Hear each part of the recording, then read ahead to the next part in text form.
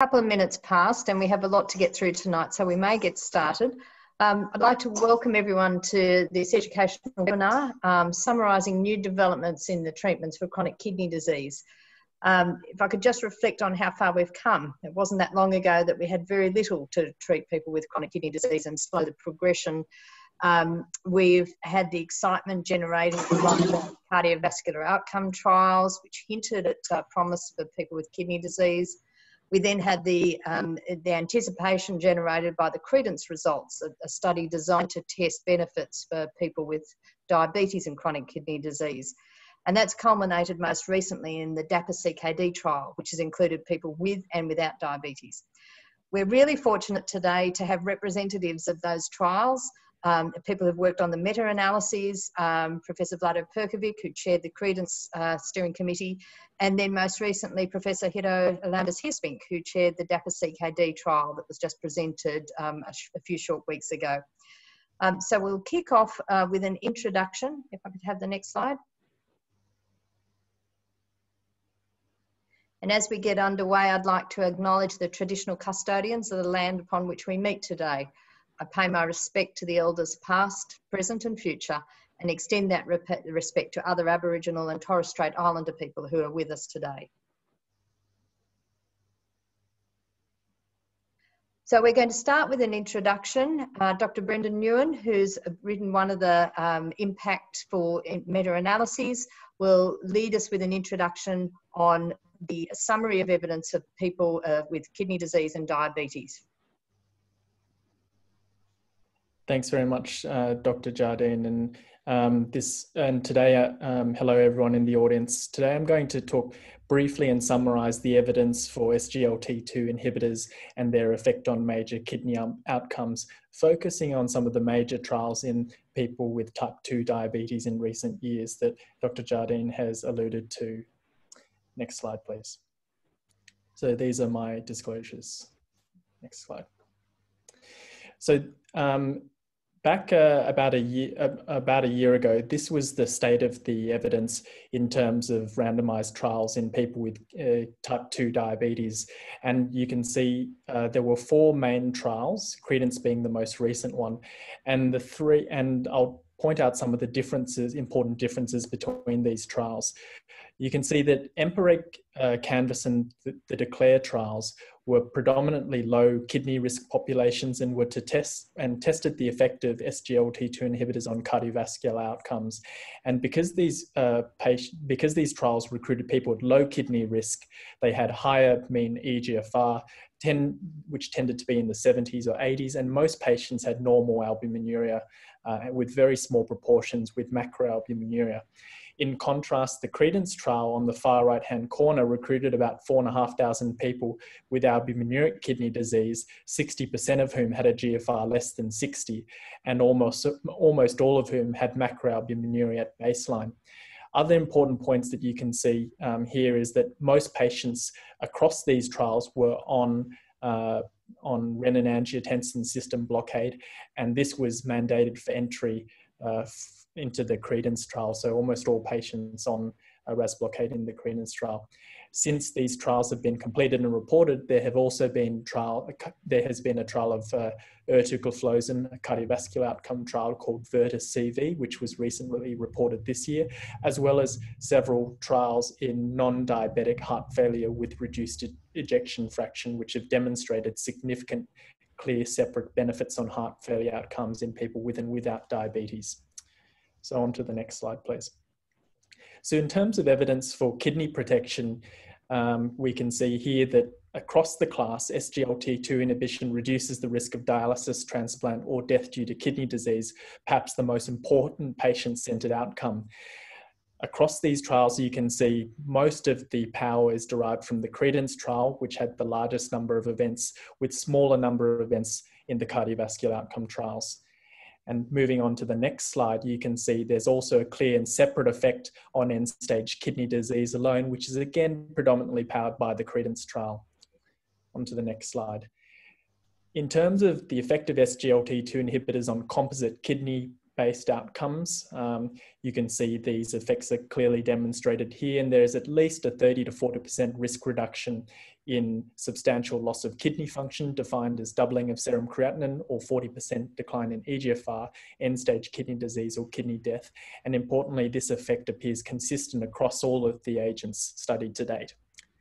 And then onto the next slide, when we include cardiovascular death in this kidney outcome, so a composite cardiorenal outcome, again, you can see mostly consistent effects across the class with an overall risk reduction in the order of 30%.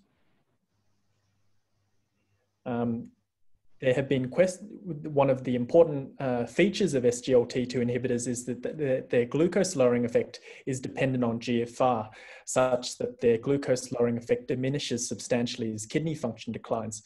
But as you can see here, this is the effect of SGLT2 inhibition on substantial loss of kidney function, end-stage kidney disease, or death due to kidney disease.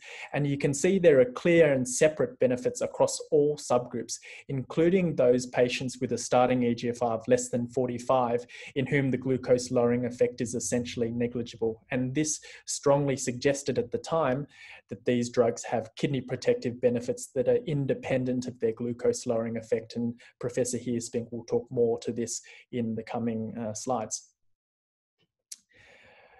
When we look at the effect across different levels of albuminuria, in contrast to renin-angiotensin system blockade, where the benefits are largely in people with elevated levels of proteinuria, you can see here that the benefits of SGLT2 inhibition on kidney outcomes are similar regardless of the level of albuminuria at baseline, with even substantial kidney protection noted in people with normoalbuminuria. Of course, with similar benefits in people with macroalbuminuria, the absolute benefits of treatment are larger in this population. Importantly, the available data that has been reported so far suggests that kidney protection is also consistent regardless of the use of renin-angiotensin system blockade, although with fewer events in people not on renin-angiotensin system blockade at baseline.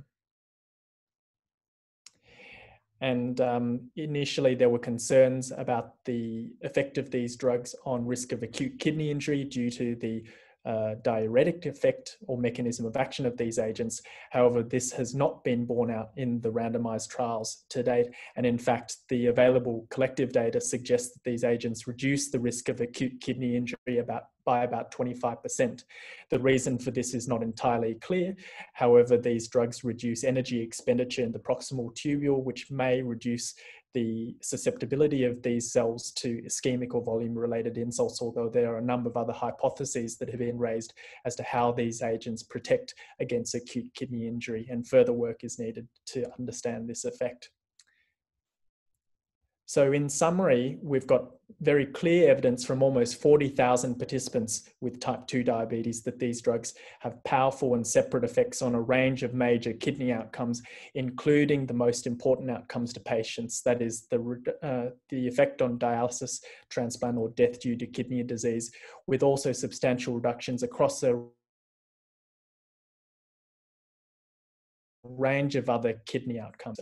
All I'd like to say at this point.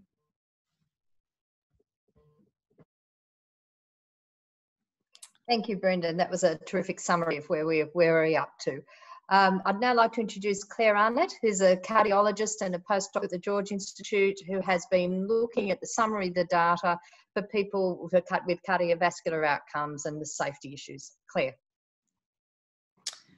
Thank you very much, Professor Jardine. So yes, I've been tasked with discussing SGLT2 inhibition and cardiovascular disease in 10 minutes.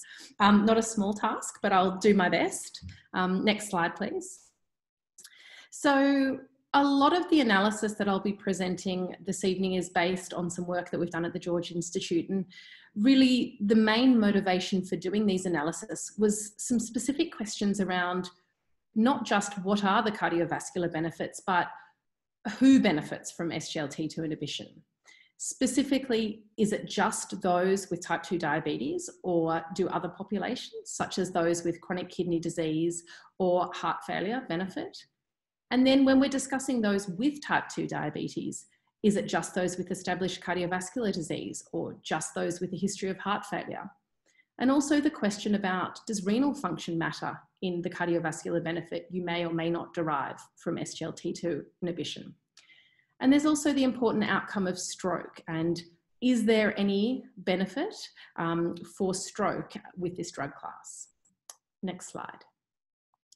So I'll be discussing some of the key event-driven placebo-controlled SGLT2 inhibitor studies. 4 of the trials that I'll be talking about, so the EMPA-REG outcome trial, the CANVAS program, DECLARE, TIMI and CREDENCE, are, as we said, in type 2 diabetic populations. I'll also be discussing DAPA-HF, which is a study in those with heart failure with reduced ejection fraction. There's also the EMPA-REDUCED study, which was released last month that I won't be discussing tonight. And then a quick slide on VIRTUS, which was recently presented at ADA. Next slide, please. So firstly, I'll discuss the type 2 diabetes trials.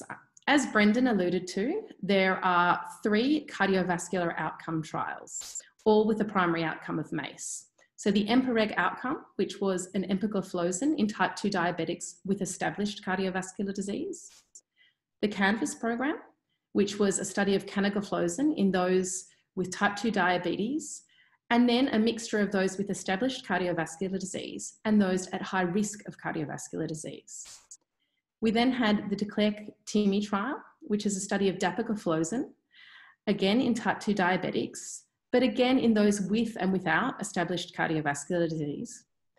And finally, the CREDENCE study, which was a renal outcome study of those with both type 2 diabetes and chronic kidney disease.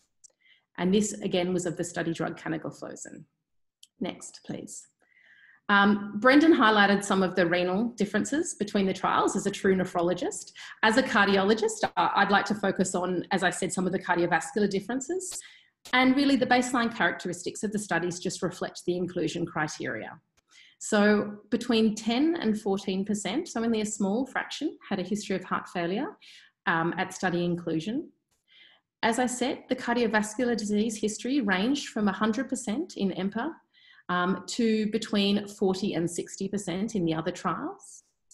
And as you can see, the mean eGFR at baseline was normal in the 3 cardiovascular outcome trials, as distinct from in the CREDENCE trial, where you had a population with chronic kidney disease and albuminuria. Next slide, please.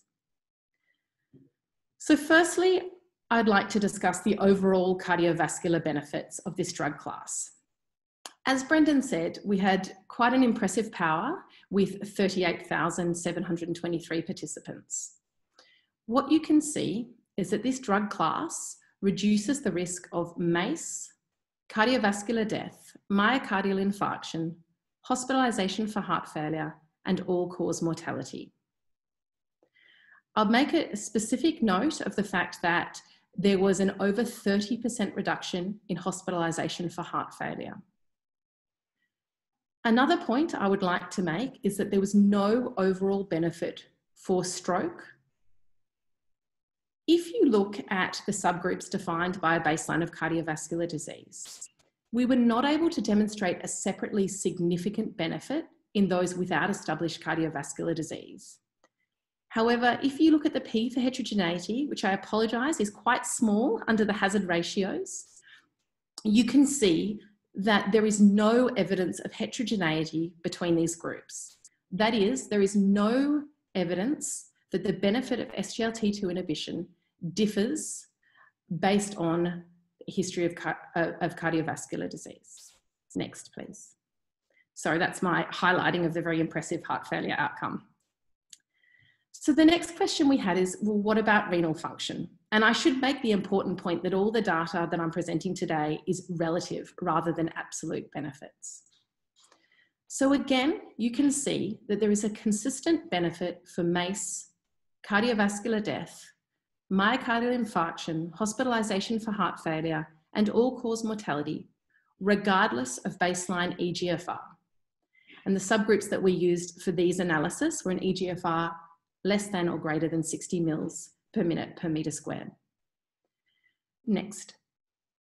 Stroke is very interesting. As I've said, there was no overall benefit in the population for stroke. However, if you focus on an eGFR of less than 60, you'll see that there was a 25% reduction in stroke outcome, with a P for heterogeneity of 0.02, indicating a significant difference between these subgroups. Next slide, please. This slide demonstrates, again, the clear and consistent benefit for cardiovascular and mortality outcomes in these patients, regardless of the history of heart failure at baseline. Next. Now, I have not included a slide on adverse events, but Meg, since you mentioned it, I will make the comment that in these meta-analysis, there was an overall reduction in serious adverse events in those on active treatment. I now wanted to spend a moment on DAPA-HF, which was the first trial to publish on the patient subgroup with heart failure with reduced ejection fraction. Next. As you can see, this trial was a cardiovascular trial. It was a cardiovascular population, and only 40% had diabetes at baseline, and around 38% had a history of atrial fibrillation. Next slide. The primary outcome for DAPA-HF was a composite outcome of hospitalisation for heart failure or urgent heart failure visit, as well as cardiovascular death. And you can see that treatment with dapagliflozin reduced the primary outcome by 26%. Oh, back. You can also see that there were some important endpoints, secondary outcomes, such as a reduction in all-cause mortality. And these effects were consistent across subgroups defined by the presence or absence of diabetes for the primary outcome. When we looked at the population of patients from DAPA-HF who did have type 2 diabetes, which was around 2,000 participants, we actually meta-analysed these in addition to the 4 type 2 diabetes studies. And for the primary outcome of cardiovascular death or hospitalisation for heart failure, there was a consistent 25% reduction in that outcome with active treatment. Next. Now, I'll quickly give the one slide on Avertis, which was recently presented at ADA.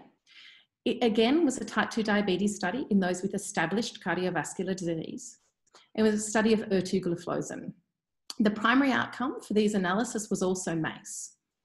Now, they demonstrated a non-inferiority, but no benefit for ertugliflozin as compared to placebo for the MACE outcome, with no difference in cardiovascular death, myocardial infarction or stroke. Active treatment was associated with a reduction in hospitalisation for heart failure. Next. So in conclusion, SGLT2 inhibition reduces hospitalisation for heart failure, cardiovascular death, myocardial infarction, MACE, and all-cause mortality in those with type 2 diabetes. And these benefits are consistent across subgroups defined by cardiovascular disease history, hospitalisation for heart failure history, and renal function. And again, I'll reiterate the fact that these are relative benefits. SGLT2 inhibition also, back please, also reduces the risk of, back please, reduces the risk of hospitalisation for heart failure or cardiovascular death in those with heart failure with reduced ejection fraction, regardless of type 2 diabetes status. And an important finding that is quite hypothesis generating is the fact that whilst there was no overall benefit for stroke, there was a possible benefit in those with impaired renal function. Thank you. Thank you very much, Claire. That was a great summary. And now we're going to hear from the chair of the DAPA-CKD steering committee, Hiddo Heerspink. And I'll point out that we've given Hiddo more time here than he had at the ESC where these results were initially presented. So I think we're all really keen to hear what you've got to tell us, Hiddo. Thank you very much, Meg, and thanks again, everyone, for the opportunity to present the DAPA-CKD results in more than 10 minutes, which is great. I will spend some time on the background of the trial, why we conducted the trial, and we'll focus, of course, on the results and give you some more insight. I hope you can see my screen. And the slides. Yes, that looks terrific. It's on. Yes, now it's on slide view. Fantastic. Thanks, Hiddo. Yeah. So we all know that the prevalence of chronic kidney disease increases. In the 90s, the chronic kidney disease was ranked number 27 as the most common cause of global mortality, and that has increased over the last decades, now being in the top 20.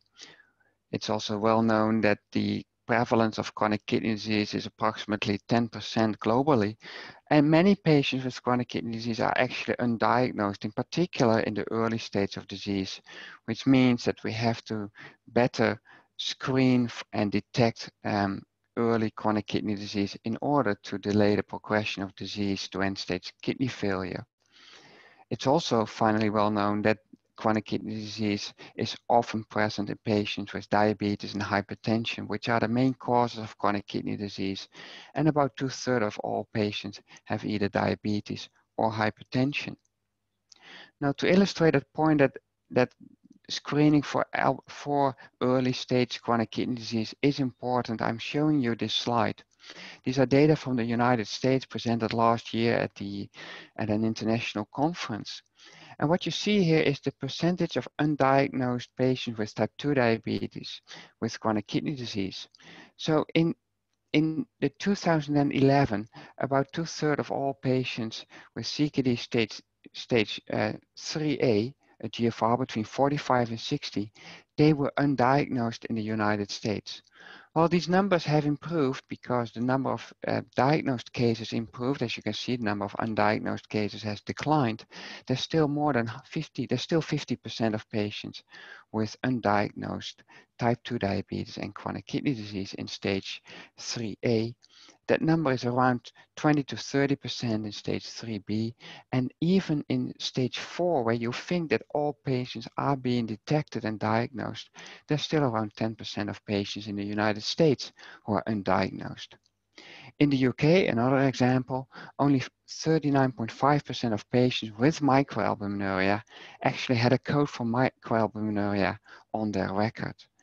Just to illustrate that we need to better screen for albuminuria and GFR to identify patients at risk of chronic kidney disease, particularly in this era where we have appropriate treatments to slow progression of kidney disease, as you've just heard, also in the early stages of disease. Now, not only is chronic kidney disease associated with a high risk of kidney failure, it is also associated with heart failure. These are data published a few years ago demonstrating that the incidence of heart failure, either with preserved or reduced ejection fraction, is actually much higher, the blue lines, among patients with chronic kidney disease compared to patients without chronic kidney disease. If we stratify that same population by the levels of albuminuria, you see a similar picture with more heart failure being present among people with microalbuminuria compared to people without microalbuminuria. But heart failure also accelerates renal function decline. Another study, also published a couple of years ago, demonstrated that among people with heart failure, the proportion of patients with a rapid eGFR decline, defined as more than 5 mils per minute per year, was much higher, 22%, compared to patients without heart failure. And then if we look at the incidence of chronic kidney disease or the incidence of chronic kidney disease or mortality, again, chronic kidney disease incidence is much higher among people with heart failure compared to people without heart failure. So this illustrates that there is a vicious circle between chronic kidney disease, heart failure, exacerbating of heart failure, and then heart failure again exacerbating chronic kidney disease, so that the two are closely associated, and we have to break that vicious circle in order to improve prognosis for these patients. And then finally, chronic kidney disease is associated with a reduced life expectancy. Data published in The Lancet a few years ago demonstrated that among people who are aged on average 55 years, the life expectancy with normal kidney function is 20 years, but significantly decreases if chronic kidney disease is present, and life expectancy is only about 5.5 years among patients with CKD stage 5 or those who require renal replacement therapies. And similar data is shown for albuminuria, a life expectancy of 21 years among people with normal albuminuria and only 9 years if you have macroalbuminuria. So we need better treatments for patients with chronic kidney disease. And unfortunately, much of the clinical trials that have been conducted over the last 20 years focused on patients with type 2 diabetes, and all of them were unable to deliver a new agent for the treatment of chronic kidney disease, except the CREDENCE trial, which was published last year with the SGLT2 inhibitor canagliflozin. What you also can appreciate from this slide is that the number of clinical trials that are conducted in patients without diabetes is actually much less compared to patients with diabetes. There are only 4 big clinical trials, one of them enrolling a mixed population of patients with diabetes and without diabetes. And moreover, the size of these trials to generate important evidence is much smaller. All these trials, except this one, were included less than 500 patients, whereas in the type 2 diabetes trials, they were much larger to detect small but meaningful clinical benefits. And then there's only one clinical trial conducted in the early 90s with captopril in patients with type 1 diabetes. Now, what did we learn from these trials? Well, at the end of the 90s and the early 2000s, there were a lot of clinical trials conducted with ACE inhibitors, angiotensin receptor blockers. And then in this era, we have the DAPA-CKD, CREDENCE, SONA, and Fidelio trial. But if you look at the success of these trials, actually only very few led to a license for these drugs. A label with kidney protection is only available for captopril, lisinopril, ramipril, and losartan and irbesartan in the patients with diabetic kidney disease. But then if you look in patients without diabetic kidney disease, only the RAIN trial has a label for ramipril in Europe for kidney protection. And that label specifically states that only people with an proteinuria level more than 3 grams per day can receive ramipril. For the broader, wider non-diabetic kidney disease population, we don't have any other drug. And of course, nowadays, we have for patients with type 2 diabetes and kidney disease, the CREDENCE results and the label for kidney protection with canagliflozin. So we need new drugs, in particular for patients with non-diabetic kidney disease. Could SGLT2 inhibitors be efficacious in people with non-diabetic kidney disease? Well, of course, we know that the SGLT2 transporter is located in the proximal tubule and reabsorbs glucose and sodium. And if we block the transporter, that leads to increased glycosuria and natriuresis. 60 gram per day glucose loss, which is equivalent to about 240 kilocalorie per day. So no surprise, these patients lose body weight and about 25 millimoles of sodium excretion initially during the first days of treatment. That leads, for example, in a DECLARE trial, and you've already heard about the DECLARE trial, to a 17% relative risk reduction in the composite endpoint of hospitalization for heart failure, cardiovascular death, although there was no significant risk reduction in the DECLARE trial for the MACE endpoint, a 7% reduction, which did not reach statistical significance. However, there was a significant reduction in the co-primary endpoint of heart failure, CV death. But I think more importantly, in that trial, there was a 24% risk reduction for a renal composite endpoint, including cardiovascular death, and a profound reduction for the renal specific endpoint that excluded cardiovascular death, a 46% relative risk reduction. However, as you've heard already, DECLARE enrolled patients at early stage of chronic kidney disease, and we don't know whether these results are directly translatable to patients with diabetic kidney disease, let alone non-diabetic kidney disease. In the DECLARE trial, there were also significant reductions in albuminuria and significant reductions in the risk of transitioning of albuminuria class from normal to micro or normal to micro and then to macroalbuminuria. What about the effects of dapagliflozin in patients with diabetic kidney disease? This is a study, a relatively short-term study of 24 weeks in duration that looked at the effect of dapagliflozin or the combination dapagliflozin plus saxagliptin versus placebo in patients with diabetic kidney disease who had elevated albuminuria and a GFR between 30 and 60 mL per minute. And that study showed that indeed there is a significant reduction in albuminuria with dapagliflozin. And if you combine dapagliflozin with saxagliptin, you get a further reduction in albuminuria. What you also see in the trial is this acute dip in eGFR, which is then eGFR levels sustained over time. And you'll see that at the end of the trial, during the washout period, there is a reversal in eGFR. eGFR go back to baseline, and indicating that this initial dip in GFR is not a structural worsening of kidney function, but is most likely a hemodynamic effect and reflects the mechanism of action of all SGLT2 inhibitors, including dapagliflozin. Could SGLT2 inhibitors then also be beneficial in patients without diabetes and chronic kidney disease? This study, published a few months ago, tried to answer that question.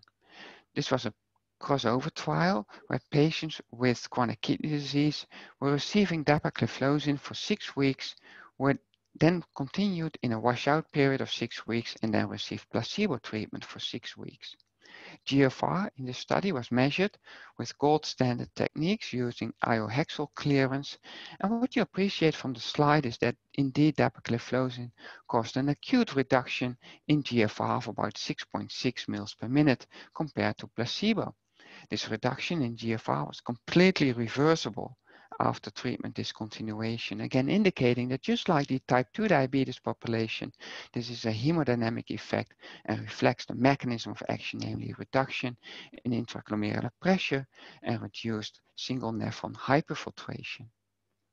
The primary endpoint of the trial was proteinuria, and there was no change in proteinuria, although there was a 17% difference in proteinuria between the dapagliflozin albumin-creatinine ratio between dapagliflozin and the placebo arm, which, however, did not reach statistical significance, but it suggests that indeed there may be pharmacodynamic effects of SGLT2 inhibitors in patients with chronic kidney disease without diabetes. We have more evidence about the effects of dapagliflozin in patients with and without diabetes on kidney function, because the DAPA-HF trial, which was a clinical outcome trial that evaluated the effects of dapagliflozin in patients with heart failure, also measured eGFR over time. And that trial showed that in patients with diabetes, there is again an acute reduction in eGFR, followed by preservation of kidney function over time. But if we look in patients without diabetes, which were also enrolled in the DAPA-HF trial, there is an acute reduction in GFR, followed by a similar preservation of kidney function over time. The trial only had a follow-up duration of 18 months. And therefore, it's difficult to really distinguish the benefits on kidney function, because at the end of the trial, the eGFR levels are similar. But maybe if we follow these patients longer, if we include patients with more, with a lower GFR, it may be possible that dapagliflozin is also efficacious in patients without diabetes. So that formed the background and the rationale for the DAPA-CKD trial. So to summarize, chronic kidney disease is an important contributor to cardiovascular morbidity and mortality. And I've shown you that until recently, and you know that as well, the only classes of medication proven to slow progression of CKD are interventions in the renin-angiotensin system. SGLT2 inhibitors, including dapagliflozin, have shown favorable effects on cardiovascular and kidney outcomes. And the DAPA-HF trial showed that dapagliflozin reduced the risk of worsening of heart failure or death from cardiovascular causes, and this effect was independent of the presence of diabetes. So we hypothesized that dapagliflozin could also preserve kidney function and improve outcome in people with chronic kidney disease, independently of the presence of diabetes.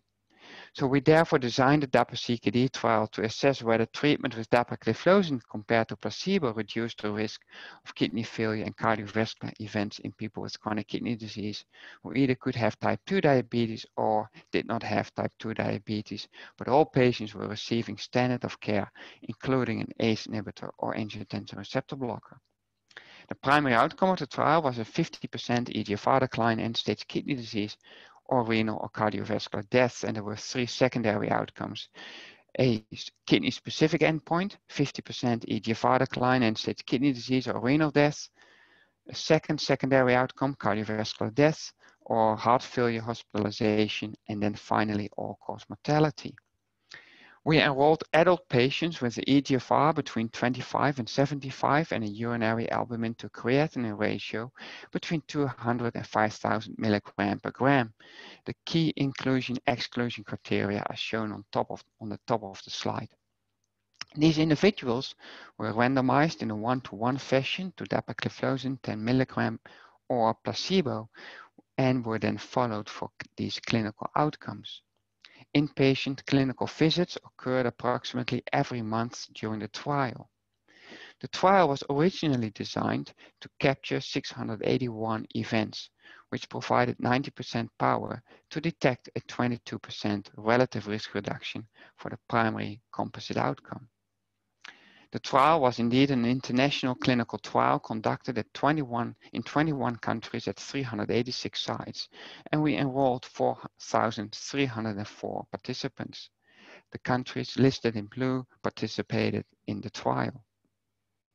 The first participant was enrolled on the 2nd of February in 2017. And then earlier this year, at the end of March, after a regular review meeting, the Data Monitoring Committee recommended that the trial be stopped due to overwhelming efficacy. The trial closeout procedures started in April, and the last patient last visit occurred on the 12th of June, at which time the median follow-up was 2.4 years. I already mentioned that 4,304 participants were randomized to treatment with dapagliflozin 10 milligram or placebo. In the dapagliflozin group, 10 patients discontinued the study. 8 withdrew their consent and 2 were lost to follow-up. In the placebo group, 5 participants discontinued the study, 3 withdrew their consent, and also 2 were lost to follow-up. So overall, 99.7% of the population completed the study, and at the end of the trial, vital status was known in all but 5 participants, which was 99.9%. The baseline characteristics of the population are shown here. The average participant was 62 years and 1/3 was female. Half of our population was white and 1/3 was Asian. 2/3 of the population had a diagnosis of type 2 diabetes and the mean GFR was 43 mL per minute, median UACR close to 1,000, and ACE inhibitors or angiotensin receptor blockers were used by 97% of the cohort. In 3%, there was a documented intolerance to these drugs, and these patients could also participate in the trial. And the primary outcome of the trial is shown in this slide. In the placebo group, 312 patients experienced the primary endpoint.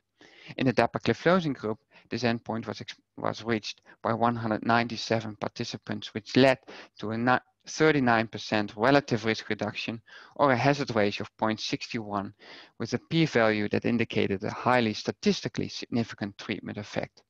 The number needed to treat is only 19, which means that 19 patients, DAPA-CKD participants, have to be treated for the duration of the trial to prevent one of these clinically meaningful endpoints.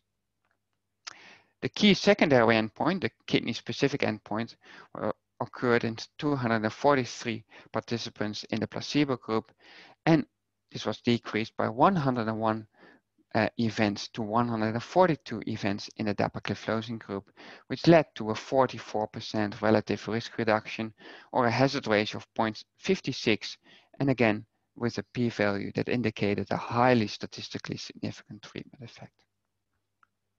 If we then further look in the kidney-specific endpoint, and we focus on a clinically meaningful endpoint, chronic dialysis, kidney transplantation, or renal death, which was a pre-specified endpoint in our trial, dapagliflozin also significantly reduced this endpoint by 34% with a p-value of 0.0072. So to summarize these findings, I'm presenting you this forest plot with the overall results showing in the top row and the individual components of the primary endpoints shown in the rows below. And what you'll appreciate is that for every individual component favors the dapagliflozin group, and in fact, every kidney-specific component was statistically significant. The cardiovascular 81 cardiovascular death, which did not reach statistical significance, but the point estimate favored dapagliflozin as well. Now, an important question at the trial, of course, is whether these results are consistent in patients with or without type 2 diabetes. So therefore, I'm showing you this forest plot. Again, the overall results shown in the top row, and then the effects in patients with type 2 diabetes and without type 2 diabetes. Dapagliflozin reduced the primary endpoint in patients with type 2 diabetes by 36%, which was statistically significant, and in patients without type 2 diabetes, it reduced the endpoint by 50%. However, the p-value for interaction is 0.24, which indicates that there is no evidence to suggest that the overall results are different in patients with or without type 2 diabetes. So in our interpretation, dapagliflozin reduced the primary endpoint both in patients with or without type 2 diabetes with consistent effects in these two populations. The effects were also consistent when we analyzed them by baseline albuminuria, more or less than 1,000 milligram, or baseline eGFR, more or less than 45 milliliter per minute. And what you also see is that in each of these subgroups, the effect was statistically significant. Now, the DAPA-CKD trial pre-specified in total 8 subgroups. And I'm presenting you all results in every subgroup. It's not my intention to draw your attention to each subgroup individually, but look at the overall pattern. And that overall pattern indicates that the effects were very consistent in every subgroup and were statistically significant in each subgroup. The second secondary outcome was cardiovascular death or heart failure for hospitalization. And this endpoint was also reduced by dapagliflozin by 29%, or a hazard ratio of 0.71 with a p-value of 0.0089. It's interesting to note that the DAPA-HF trial demonstrated last year that dapagliflozin in patients with heart failure reduced the same endpoint, which was the primary endpoint in DAPA-HF, by 26%, a hazard ratio of 0.74. We now demonstrate a similar magnitude of effect, but now in patients with chronic kidney disease. And then finally, the third secondary endpoint was all-cause mortality. In the placebo group, 146 patients died during follow-up, and this number was reduced by dapagliflozin to 101 events, a hazard ratio of 0.69, and a p-value of 0.0035. What about the safety of dapagliflozin? Dapagliflozin was well tolerated in these patients with chronic kidney disease. The proportion of patients who discontinued the study, or who discontinued study drug due to an adverse event, or experienced a serious adverse event were similar between the dapagliflozin and placebo group. The trial also pre-specified a number of adverse events of interest, including amputation, diabetic ketoacidosis, fractures, renal-related adverse events, major hypoglycemia, and volume depletion.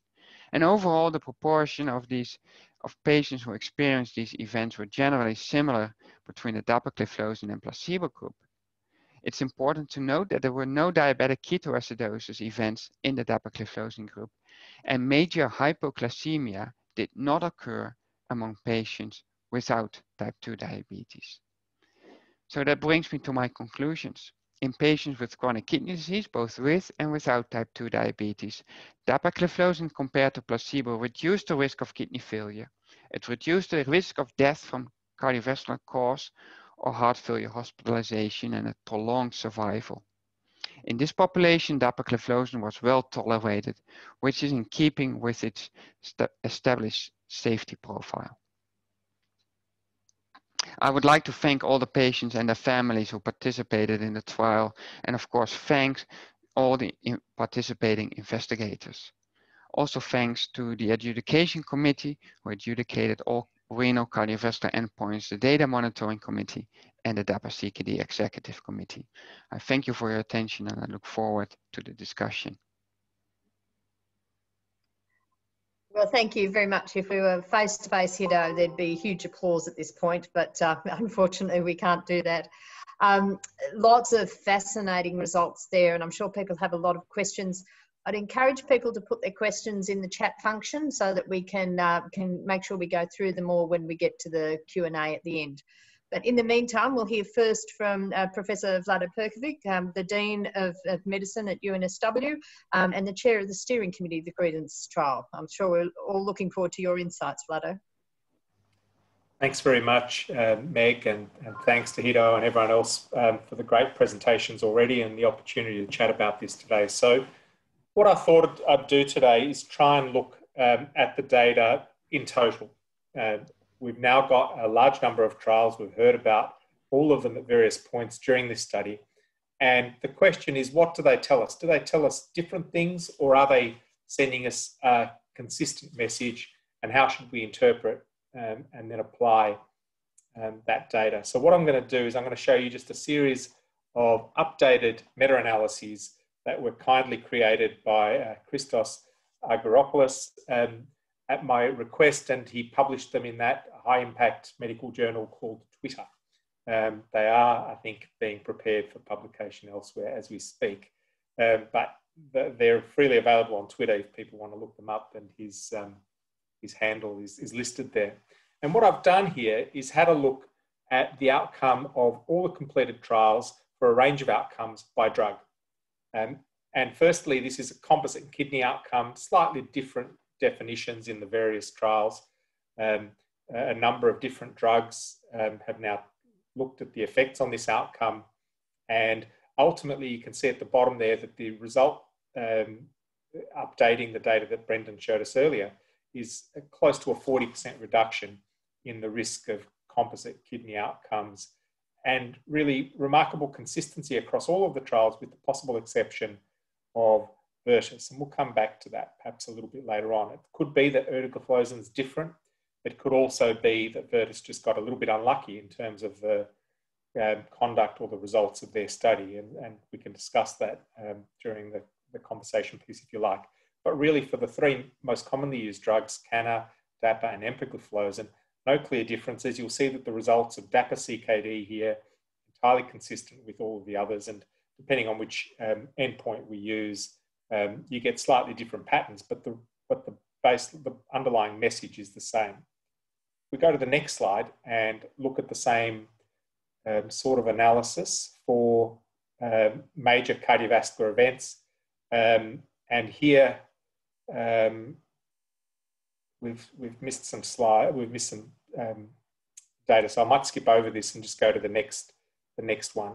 Let's have a look at heart failure. And here you can see an even more compelling story. Now all 4 drugs, all of the trials that have reported this outcome, remarkably consistent findings. This one doesn't have DAPA-CKD on it yet, but a very clear 30-odd% reduction in the risk of heart failure. No heterogeneity there if you look at the bottom of the study. Results that are remarkably clear and remarkably consistent. Look at the confidence intervals around the summary estimate.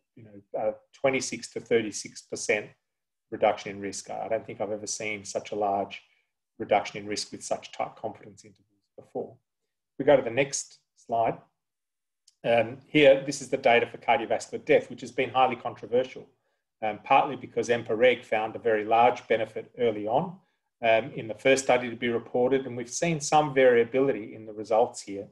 But once again, when we put it all together, we see quite a consistent 16% reduction across the various trials. Some trials showing a slightly bigger or slightly smaller effect, or even no effect in DECLARE, but probably that's noise. If you look at the summary estimates for each of the individual drugs, again, we're getting pretty consistent findings. We go to the next slide and do the same thing now for all-cause mortality. Again, we see the same pattern in individual studies with some variability, even within the same drug.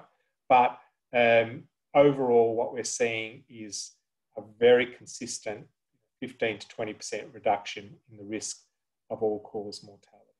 So if we go to the next slide, just to summarize it, I think what we've learnt and what DAPA-CKD has strengthened and extended and reinforced in many ways is that this class of agents, SGLT2 inhibitors, now clearly and consistently reduce the risk of kidney failure and loss of kidney function, and as Brendan showed us earlier, acute kidney injury too, across all levels of kidney function down to an EGFR of 25. It may also have benefits below that EGFR, but that's not been studied to date and remains, I think, an open question. There's certainly very clear benefit, even down at the very lowest levels of EGFR that have been studied. Across all levels of albuminuria, for all the subgroups of micro, macro, and normal albuminuria clearly benefit. In people with and without diabetes now, I think we can say, as a result of DAPA-CKD, we know from other studies that it's true with or without heart failure, in people with or without heart failure or cardiovascular disease. There are no meaningful differences in the renoprotective effects across any of those patient subgroup populations. And the data now increasingly suggest that the results are consistent, at least across the three main agents that are commonly used, Cana-DAPA and empagliflozin, with some uncertainty persisting for erdagliflozin, who have only one trial, which happen to have lesser benefits for reasons that are unclear. We also know that as well as the renal benefits, these agents reduce the risk of major cardiovascular events, they reduce the risk of heart failure, and they reduce the risk of cardiovascular and all-cause mortality, along with acute kidney injury. So we've got profound, uniquely broad benefits in people with and without diabetes, in people with and without cardiovascular disease, etc.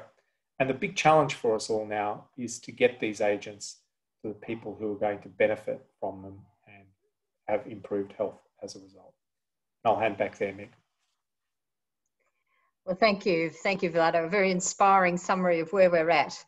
I'll encourage people again to put their questions in the chat function. This is your chance to speak to the trialists, the people who designed these studies that have had such a monumental impact on our discipline. So please pick their brain. This is your chance to get a scoop. I'm going to kick off though and ask particularly Vlado and Hiddo as the people who've led the definitive trials in the area.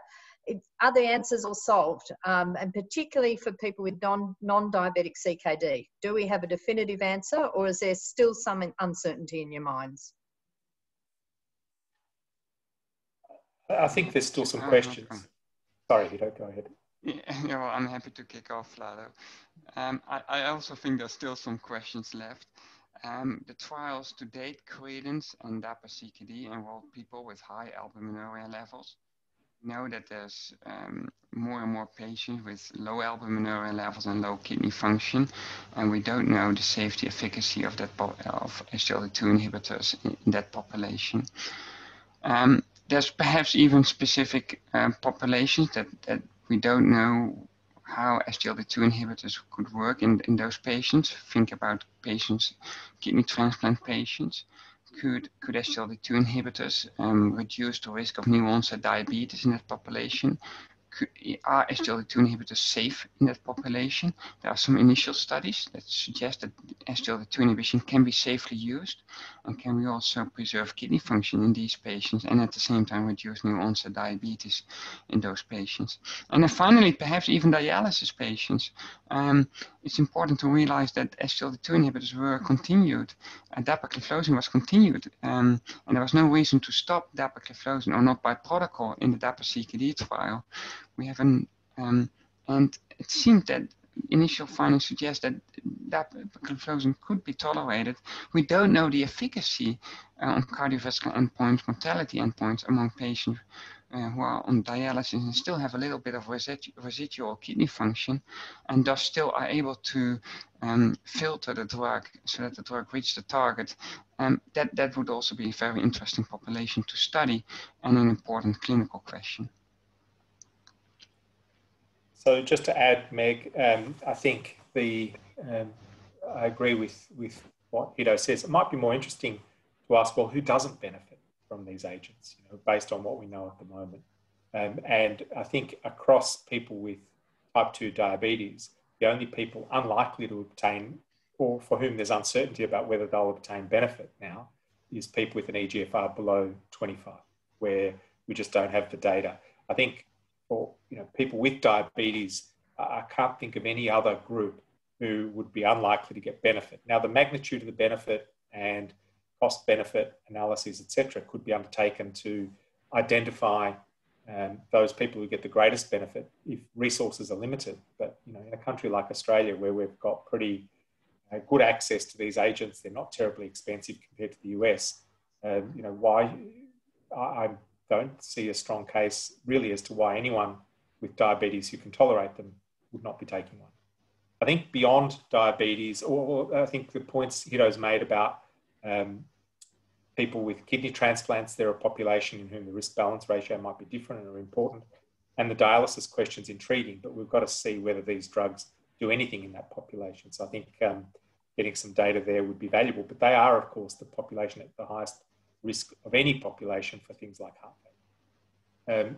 Beyond that, in the non-diabetic population, I think it would be interesting, once Hiddo's had a chance to have a look at some of the cause-specific subgroups in terms of causes of kidney disease, to look at whether there are differences in different types of kidney disease. We don't have data in non-proteinuric, non-diabetic kidney disease, but we're starting to really, chop up the pie in very small pieces here.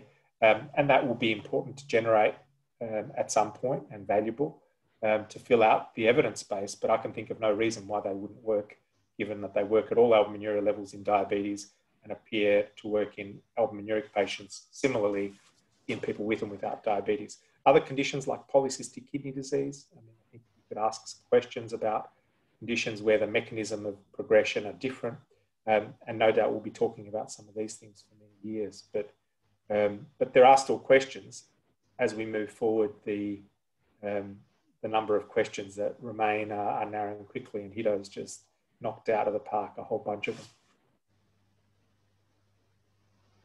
Right, so if I could press you both a little, do you think that the results are stellar, but we have one trial in the non-diabetic population? Is the question answered for people with an EGFR over 25?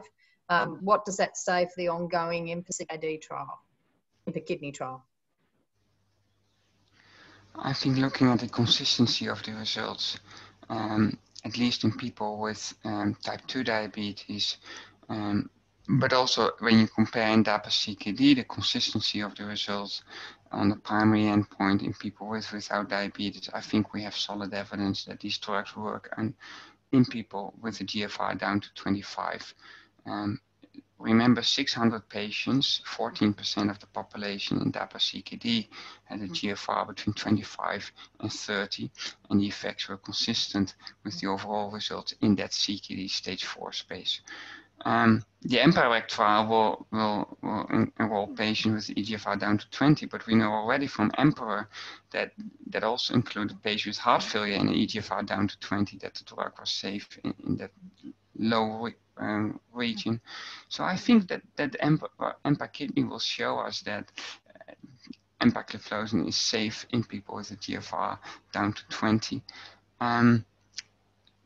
They will focus on patients with low albuminuria, as we just said, and low kidney function, because there we don't have the data generated yet. But I believe that when we look at the consistency of the results on kidney endpoints as shown by Vlado, I think that it's a consistent class effect, and there's enough evidence now in people with higher albuminuria levels. Thank you.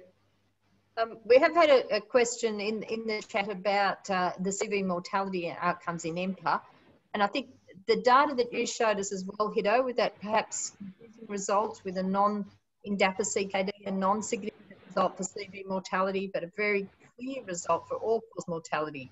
Is this all just noise? That's a very good question, and interesting question that we're currently studying, because the overall mortality shows a higher effect than the cardiovascular mortality. So it means that there's some causes of non-cardiovascular causes that have contributed to the overall results.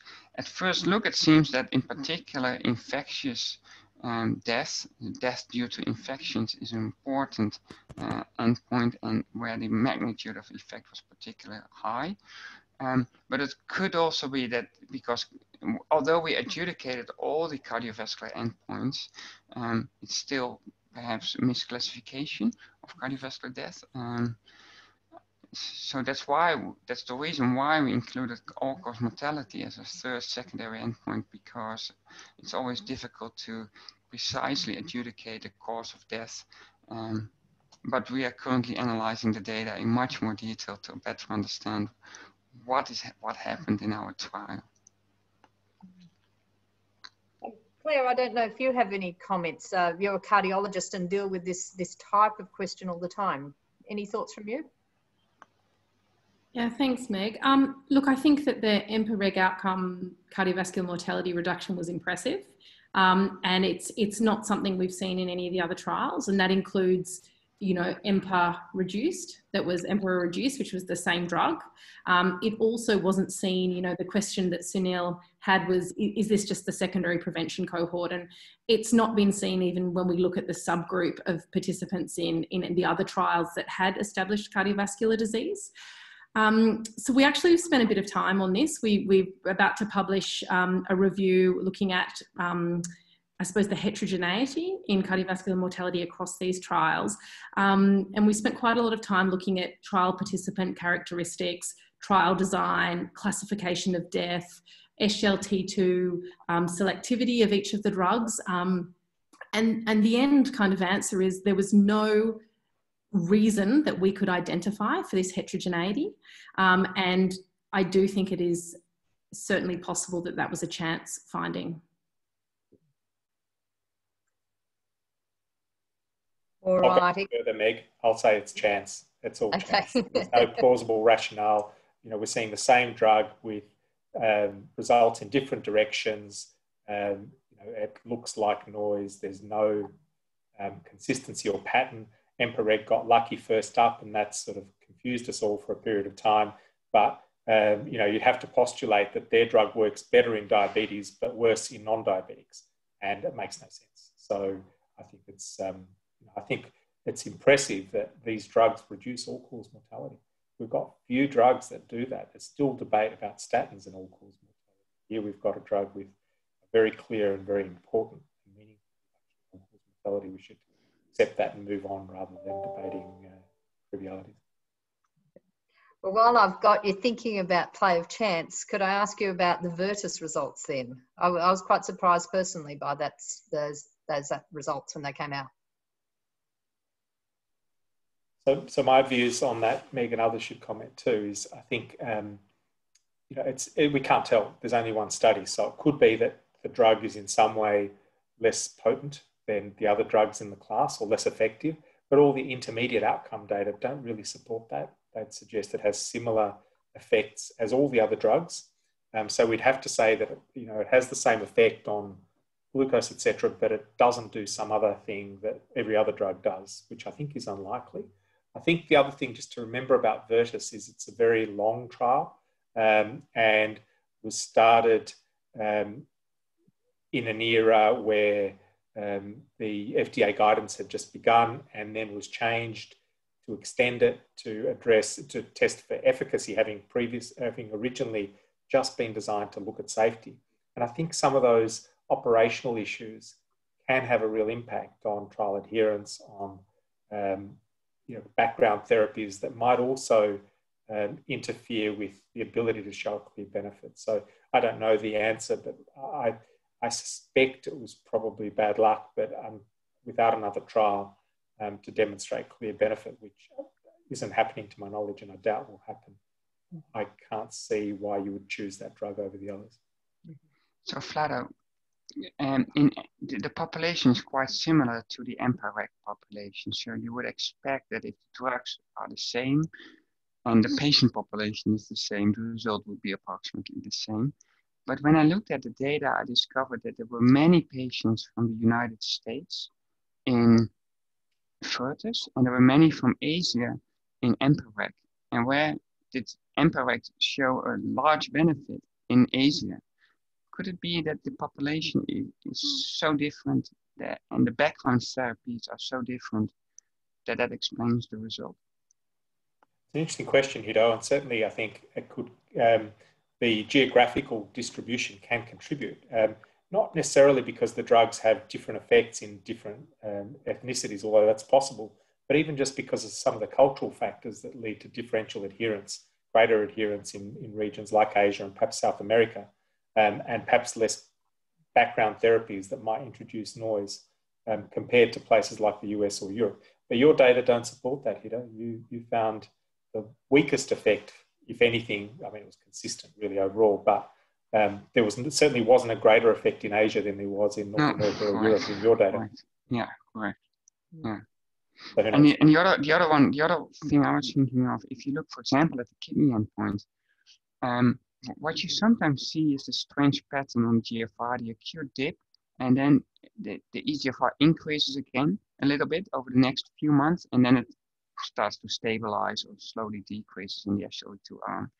And that increase in eGFR directly after the initial dip is very strong with ertugliflozin in all their studies. And could that be because SGLT1 is suddenly starting to work much more compared to the other SGLT2 inhibitors, because it's a very specific SGLT2 inhibitor, ertugliflozin? And could that explain why so SGLT1 transport is compensating for SGLT2? Maybe the company can do some mechanistic studies to look at that. It's speculative, I realize, but it could explain perhaps overcompensation of SGLT1, why there was not such a big kidney effect as seen in EMPA-REC.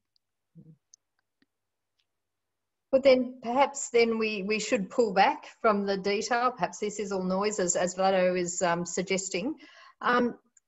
The trials show fantastic results. My sense is that take up in the community is still suboptimal, and I understand that things are still going through their indication applications. But I still find even nephrologists are hesitant about prescribing these drugs once eGFR drops below 30.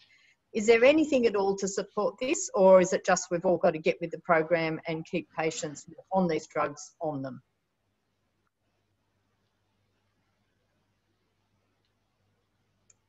Brendan, I'm going to target you. What's your response to that?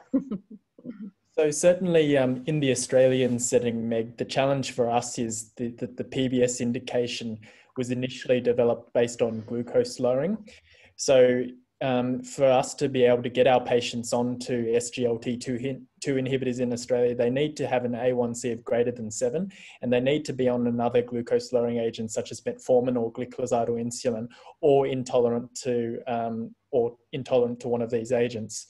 So that's probably the biggest challenge in terms of translating this into the clinic. Is at the moment in the patients that I see in clinic, I need to wait until the A1C gets over 7 before I can put them on the agent.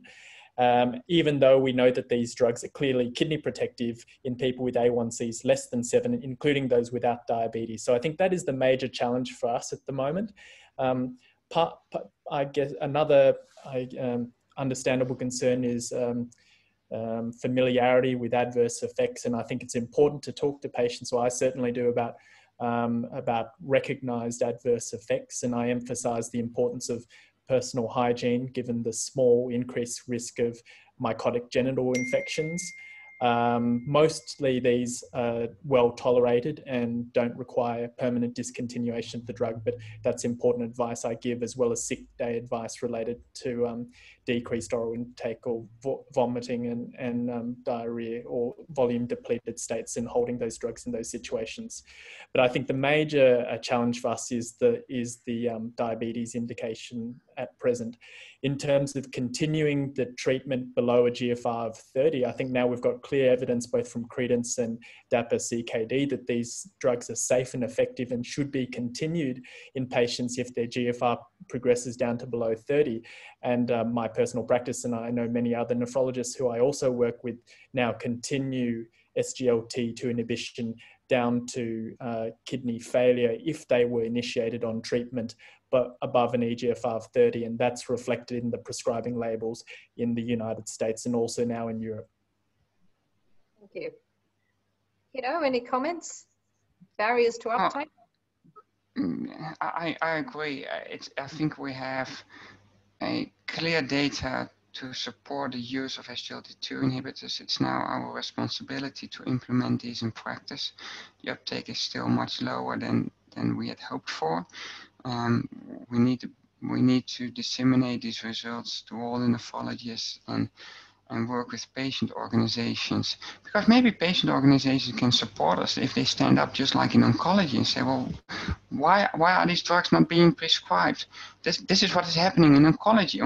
Patient organizations in oncology are, in my view, much more vocal than those in nephrology, and we should all stand up and work together and implement these findings in clinical practice, because it saves lives. That's a lovely note. Claire, do you have any feedback from your colleagues or patients on any barriers? Are there concerns about safety, or is it just inertia? Hoping there's no other cardiologist on the line, I'd probably say it's lack of knowledge. To be honest, I think that cardiologists don't really know the drug class very well. I don't think they feel comfortable prescribing it, and I don't think they know the indications. Certainly, you know, I don't know many cardiologists who would be the first person to prescribe an SGLT2 inhibitor. I think also from personal experience, when we do a lot of stopping them when they come in for angiograms and for prolonged fasting, and I think sometimes they don't get restarted. And there's a lot of fears from proceduralists and anaesthetists about, you know, fasting and SGLT2 inhibitors. I've also had a lot of personal experience with endocrinologists who are quite concerned about, you know, hypotension with SGLT2 inhibitors, and seem to be far more comfortable prescribing some of the other drug classes, such as the GLP-1s.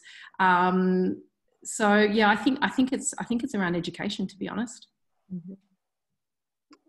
Meg, a couple of comments on that. I think all the points are really important that have been made. I think there's a couple of others that here many people leave the diabetes management to the endocrinologist, and you know, there's been a sense of, well, you know, the endocrinologist should manage that.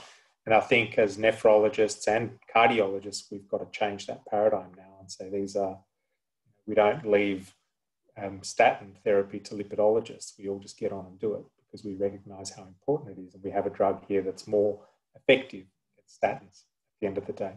And we should use. I think the other thing to say is that as clinicians, we're not as good as we think we are at getting the treatments to the people who need them. There's data being published in the US at the moment that some of the supposedly very high quality parts of their health system have rates of use of ACE inhibitors or ARBs, RAS inhibition, in people with proteinuric diabetic kidney disease of about a quarter. So 3/4 of people still not even getting RAS blockade 20 years after the studies definitively showed benefit. And we see the same sort of thing here in Australia with cardioprotective medications in people with established heart disease. But we are not good at getting people onto the right protective therapies and keeping them there. And I think the point that Hiddo made about patient-driven care is really important. You know, how many of us, if we had diabetes or diabetic kidney disease in particular, wouldn't be demanding an SGLT2 inhibitor? And I think we should encourage our population, our patients, to do the same. That's a great point, and sobering that we've been so slow to take up the things that do work. We're getting close to the end of the seminar. It's been fantastic, and we're really privileged to have you address us, Hiddo. We really appreciate the time you've given. Any final words from you, Hiddo, on what you think the future looks like? We just talked about, I think, the future, about the implementation. My hope for the future is that many patients will be treated with these drugs because as I said, they have such profound effects in a range of patient populations. They are generally safe. So I would encourage everyone to look at their patients, consider every time whether an SGLT2 inhibitor can be prescribed. And I think that can be prescribed in many patients in order to improve prognosis for every patient in your practice. Thank you. Final words from everyone. What's the next big trial that that you think should be done? The unanswered question. Vlado, you could kick off. So I think two things. I think about combination therapy, at least in people with diabetes, we have GLP-1 receptor agonists with also some evidence of benefit stronger for cardiovascular than renal outcomes at the moment, but ongoing studies. We've got MRAs now with a trial due to report shortly, and we have the data from SONAR suggesting that endothelin antagonists might be beneficial as well. How do we use these drugs together, or which drugs should we use together, I think is a really important question. The other piece is around how, we've done the studies showing that these drugs work. We now need to put the same effort into research to teach us how to actually get them to the people who need them, as we discussed in response to your last question. Yeah. I think that's a research question in exactly the same way as was addressed by DAPA-CKD and CREDENCE and the other. Thanks. Brendan, final thoughts?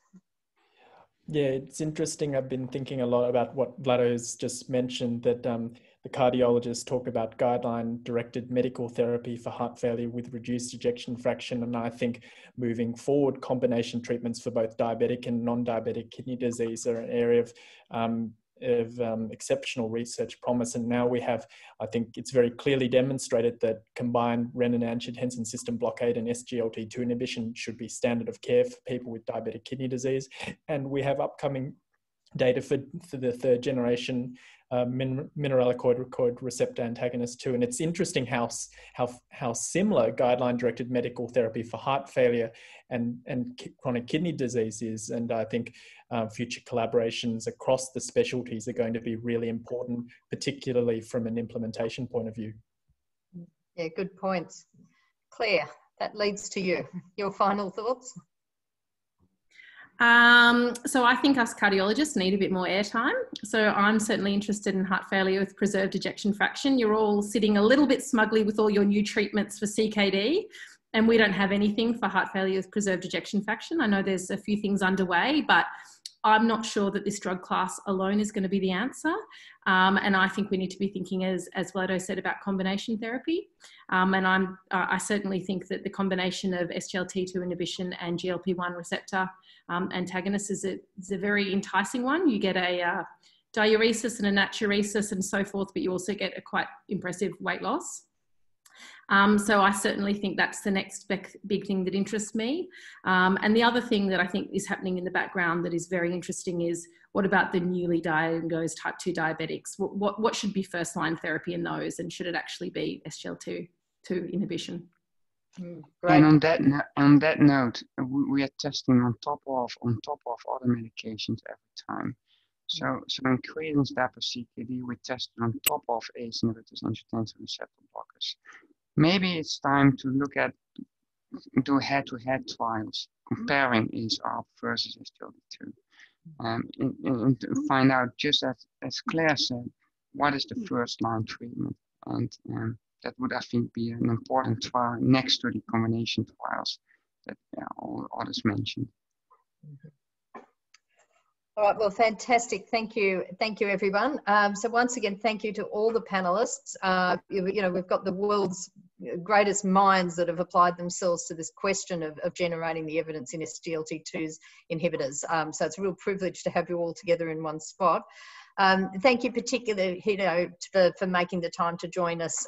You must be so in demand to spread the word about DAPA-CKD, and we're really honoured that you could give us this time and share your insights on those trials. So thank you, everybody. Next time, face to face. Oh, that would be our privilege. Yes, I think we're all looking to that day. Yeah. All right. Well, thank you, everyone, and I hope everyone has a good evening and a good day, Hiddo. Thank you. Thank you, Mike. Have a nice evening.